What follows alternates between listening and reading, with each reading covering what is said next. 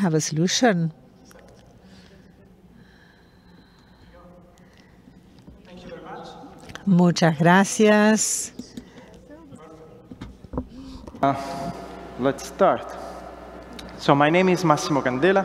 I work at NTT in the global IP network. We are a tier 1 provider, and we also are not immune from geolocation problems.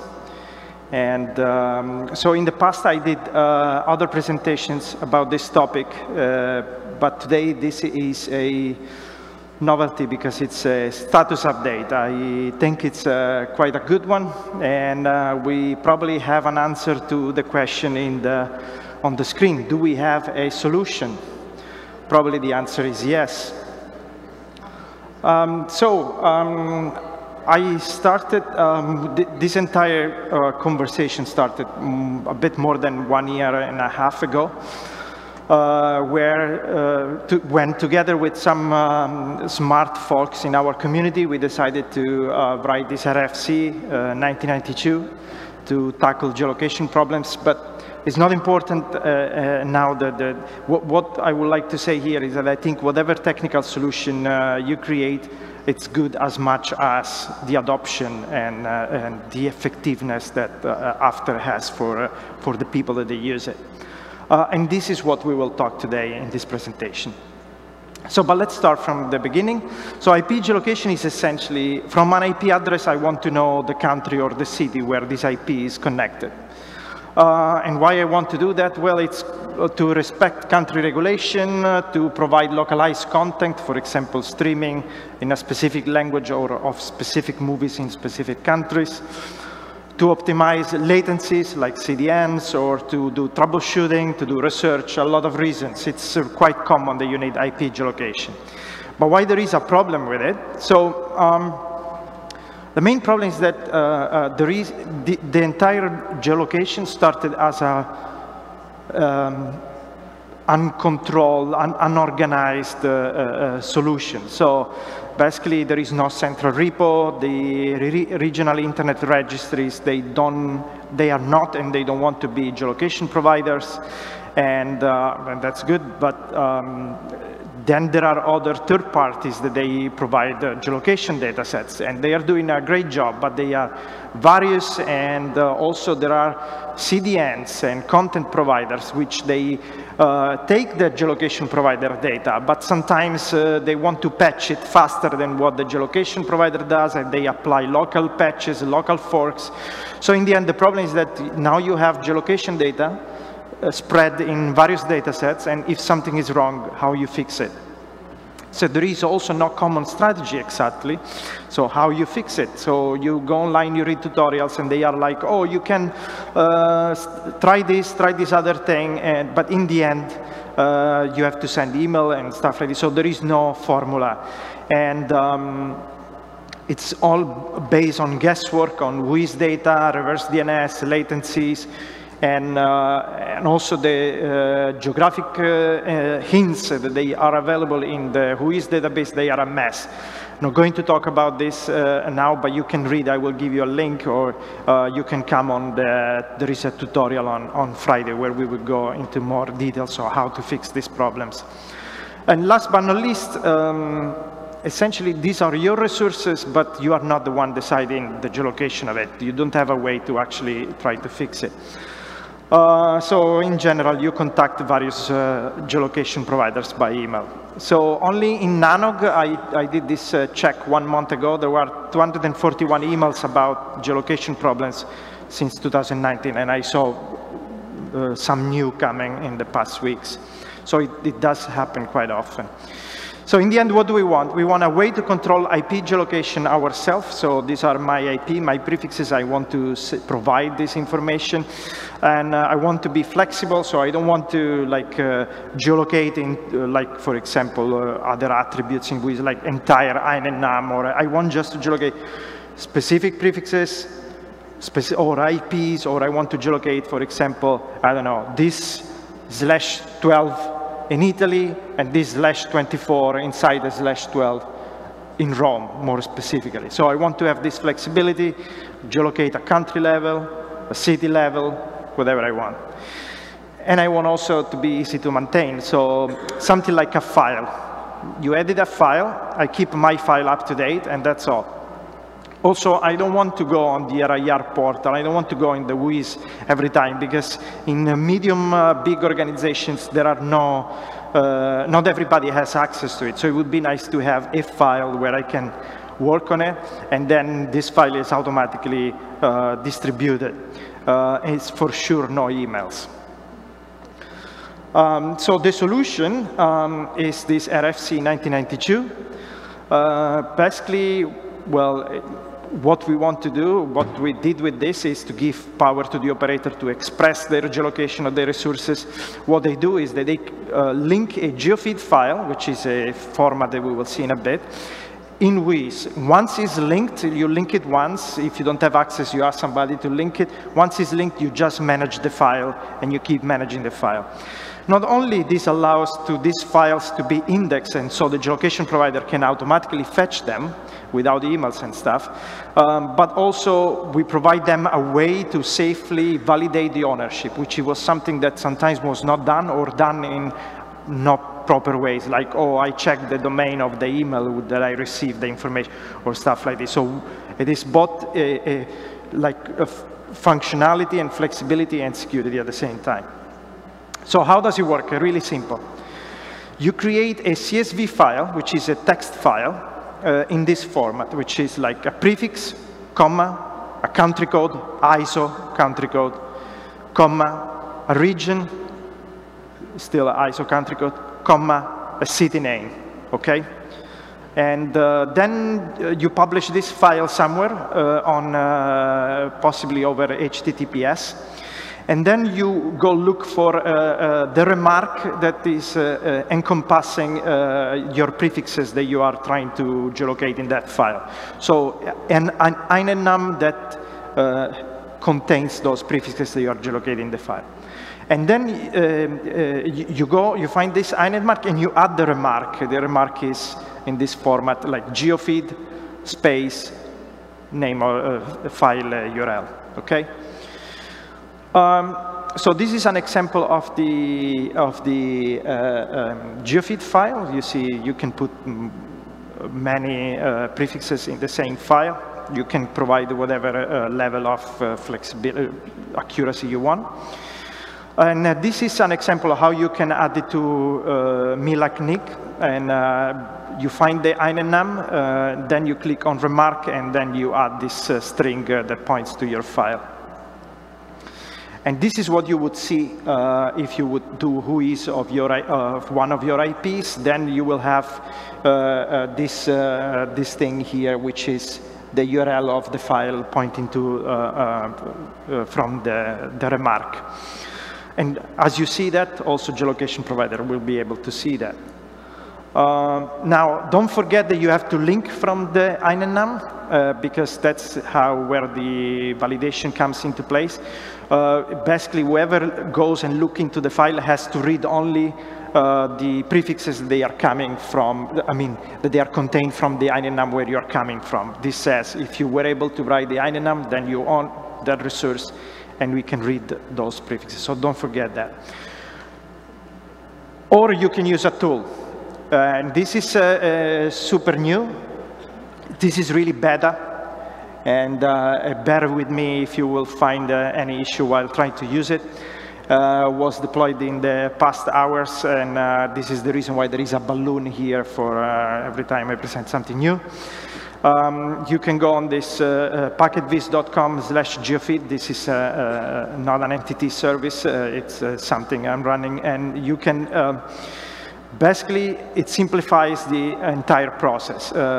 You can click on the icon geofeed at the top, you insert your prefix, it guides you through you can set the geolocation that you want, and it makes sure that whatever you write makes sense. It validates your ISO codes, it validates that the city is inside the region, is inside the country and stuff like this. So, because at the moment there are around at least 5% of geofeeds that are malformed. So this will avoid you to write codes or stuff that they don't exist. And we'll show you also on a map the geolocation. Then after you write where you want that IP to be geolocated, then you go to the next step, and here it tells you which remark you have to edit. You go to edit that remark, and it tells you exactly what link you can add to there. So automatically this tool hosts and generates the file, so generates the file and hosts it for you. But if you want to host it yourself, you just switch this switch at the bottom, and you just put your own URL. Then you do save and test, and if you have this green at the bottom, it says your geofeed deployment is good to go, and then you're done. Otherwise, it will tell you exactly what it is missing. Is the file is malformed, the URL is wrong, we cannot fetch the file, whatever is the reason, you will. If everything is green, you are done. The geolocation, there is nothing else to do. The geolocation provider, most of them, they will fetch it, and your geolocation will be at some point fixed. The next step, which is optional if you want to do, you can go and check what is the current status of your geolocation across all the geolocation providers. And it tells also which one are going to fetch it automatically and which one instead are going to, they need an email, and weekly we send these batch emails if needed. But it's also good just to check what is the current status of the resource across all the. When it will be fixed, the marks, they will become all green, and you're going to be happy and finished. So now let's go to the adoption part. So who is actually, this is all nice, but who is actually reading these geofeeds? Which geolocation providers can read these geofeeds? Well, there is another website that is geolocatematch.com, which is a website that I created to provide awareness about this RFC, and also provide numbers about it. And this screenshot was done a bit more than a month ago, and we had already more than 63,000 prefixes. But now we are, I checked this morning, we are basically 100,000. It's something like 9998 or something like this. 100,000 is a good increase in a month. But the most important part is that you can see the list of geolocation providers, and there are, at the moment, if you go on the web page, there are more geolocation providers than this screenshot, and they also got much faster. So the majority of this, we basically have that among the biggest one, the majority, they fetch these files and they correct the geolocation in 1 day. So how do we calculate this? We hide geofeed files in WHOIS, and we fetch them and see when the geolocation providers are updating this data, and it matches what we just wrote. So we can also calculate how much time it takes for them to. And there is also great news. There is one big provider that it's absent from this list, but actually a big part of this work was communication with various geolocation providers and also some content providers. And a big geolocation provider that is missing from this list will soon implement it. I got the news, but I will leave to them to release it publicly. So what else? So there is also in the same page, you can also do from here a test or whatever. You put a prefix and it just tests if there is a geofeed and if it is okay. And if everything is fine, there is a button share on Twitter. I just put it there because my goal, as I said, is to create awareness. So if you share it, you share, oh, my organization implemented geofeed correctly and blah, blah, blah, will help the process of spreading the news and also have more people on board. What else? You can find in the same page also more information that you can read all the details about the things that I said before, how it works, what you can do if in the end it doesn't work, and all details how the experiment is done. So the most important part anyway is the first screenshot that I show you with this. We already have on board the majority of the big geolocation providers, and we will have more in the coming days. We are using it at Entity with a lot of satisfaction as well. Okay, so before to close, a quick recap. This is the first link is where you can set up and test your geofeed easily. And the second one, Geolocate Match, is where you can read about adoption number. You can also test and read more info. And the last link is about the RFC itself, if you want to see the details. Another great news is that this RFC is the only geolocation method that works across all the 5 RIRs. And it works without any issue also a LACNIC. And so I hope you will enjoy this. And my presentation is over with a bit of extra time, it appears. And if you have questions, we can answer them.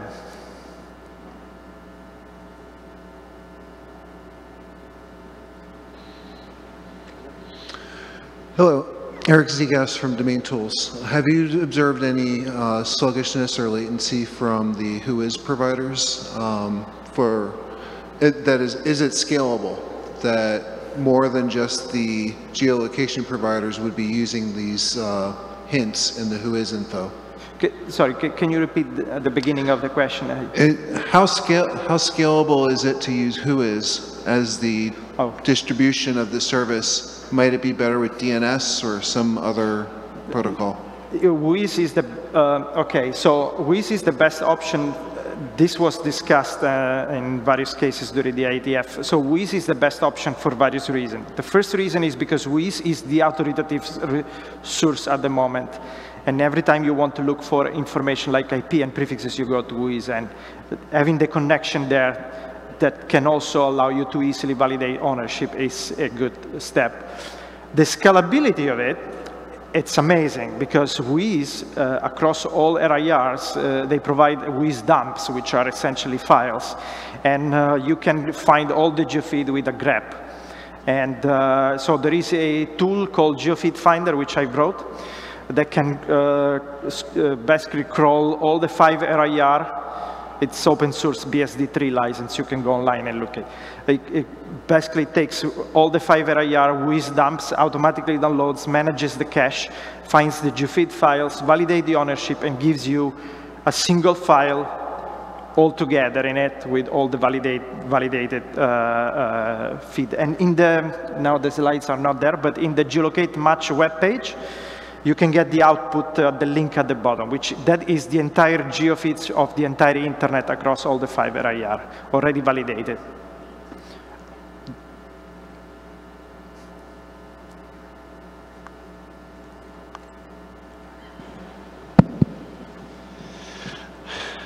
¿Más preguntas? ¿Alguna pregunta más? Any more questions? Jorge is running.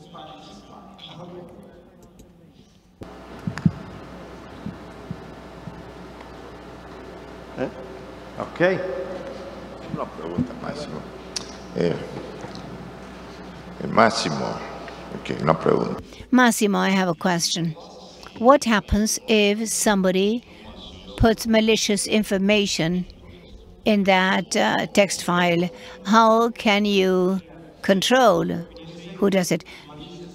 You mean malicious in the sense like that you don't own that prefix, or malicious like you are placing a wrong geolocation?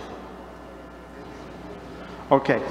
Okay, so the first is, if you, can I have the slides back? It would be, there is a slide to further down. If you put a prefix that is not your prefix in the file, the RFC says that when you crawl the Whois data and you find an INNAM, and you go in the file that is linked, you are allowed to only read prefixes that they are inside the INNAM. This guarantee that if you put rubbish in the rest of the file is not going to be read.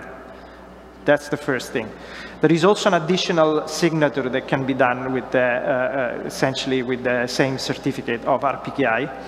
But that is an extra step if you really don't trust, for example, with authentication and stuff like this. So the first question is answered. You just look, INNAM, follow the link, read only inside the. If you instead want to put wrong geolocation information, there is nothing that prevents you to do that. But there is nothing also at the moment. You can just write whatever. There is no real way to check it. However, the geolocation providers, they are fetching this file. They may, and some they said that they are they want to, they may try to check, do some kind of check on the, for example, if you say that you are in the US, but your latency is too high to be US and probably it's closer to be in Asia, probably maybe they can reject that information. But that is up to them what they want to do when they read it. There is no physical way to prevent that. Okay, many thanks. Okay, there's no.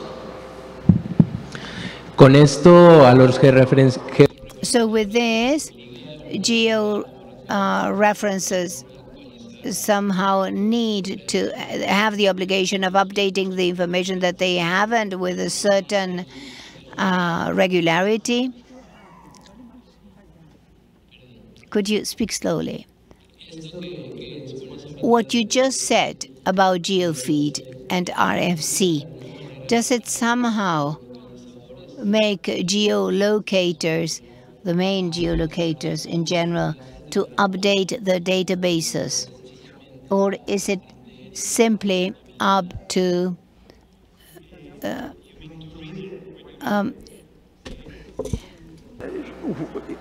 whoever can read the information and create his own, I don't know if I understood correctly the question, but whoever can use it and read the GeoFeed files and create, you can download that file and use it. It's not only for geolocation providers to fetch it. Is that the question? Maybe. No, va más bien enfocado. No, it's rather focused to the fact whether those who administer these sites are somehow obliged to pay attention to this information and based on that to update the databases. Or it's not, there's no obligation.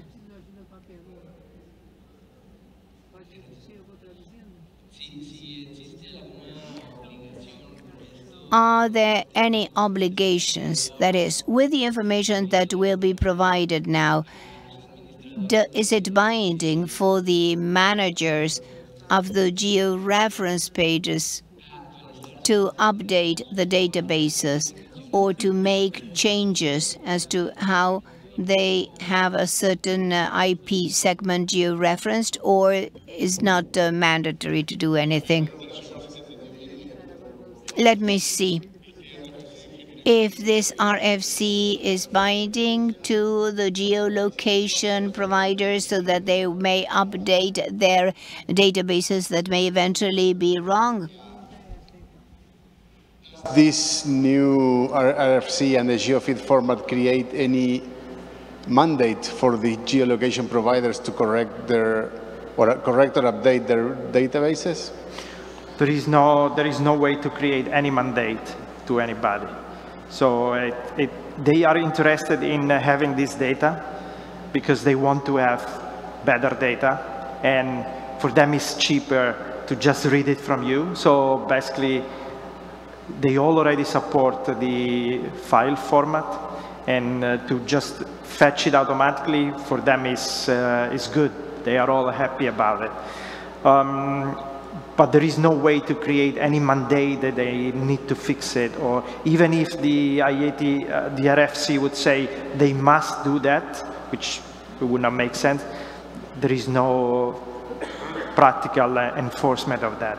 But they are interested in doing it, and if you saw, in general, in one day, they all fix it because they are interested in doing it. Especially if the other competitor does it, then now you should also do it and be fast as well. So.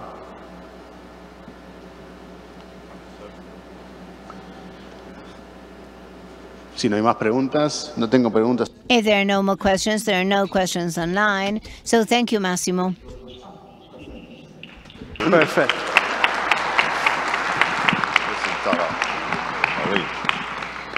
Sí, bueno, vamos con nuestra